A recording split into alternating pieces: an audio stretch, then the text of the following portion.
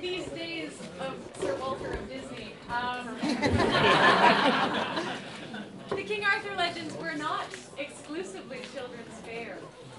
They were dark to balance the light of Camelot. King Arthur had a sister, Morgan le Fay.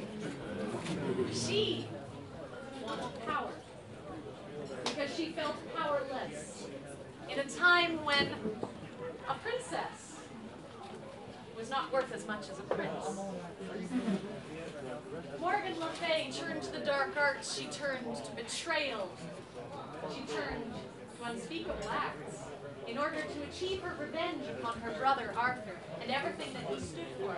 Her greatest achievement, if one could even call it such, was to have her brother sire a child who became Mordred. Now Mordred was raised in secret by his mother.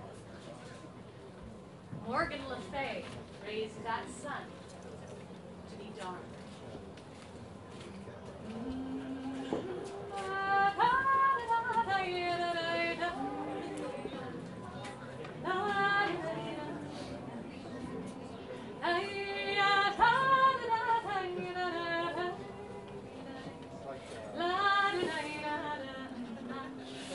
Child, the darkness will rise from the deep and carry you down to sleep.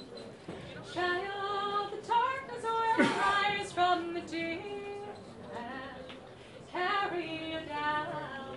Guileless son, I'll shape your belief, and you'll always know that your father's a thief, and you won't understand the cause of your grief, but you'll always follow the voices beneath that sing loyalty, loyalty, loyalty, loyalty, loyalty, loyalty, loyalty only to me. Child, your spirit will hate her, the flower who married my brother, the traitor.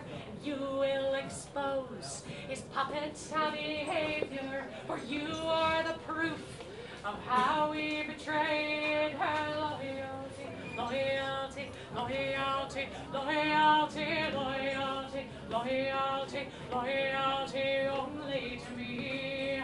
Child, the darkness will rise from the deep and carry you down into sleep.